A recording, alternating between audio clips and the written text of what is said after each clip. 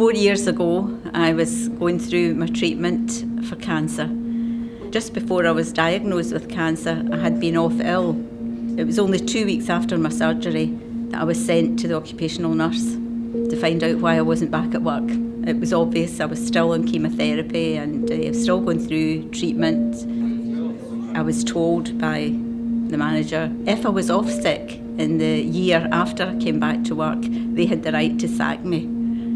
I thought that was such an awful time that I had, so I felt that the whole policy and procedures needed to be changed. Welcome to the TCAT Business Seminar on Cancer at Work. The project here in Ayrshire that's led by North Ayrshire Council is quite a unique project, and really it's focused on employability, which is a key part of supporting people going forward after they've had a cancer diagnosis. £5.3 billion. Business owners that I've spoken to, they have no knowledge of this at all. They didn't realise that this Equalities Act and what it entails for business owners. So I definitely think and I hope that it's something that they roll out, because it has been hugely successful, and I do think that business owners gain a lot from attending the seminars.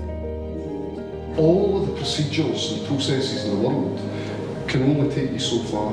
Actually, we relate on a human level, and it's that human level that allows us to connect with one another, and that's the most important thing in this.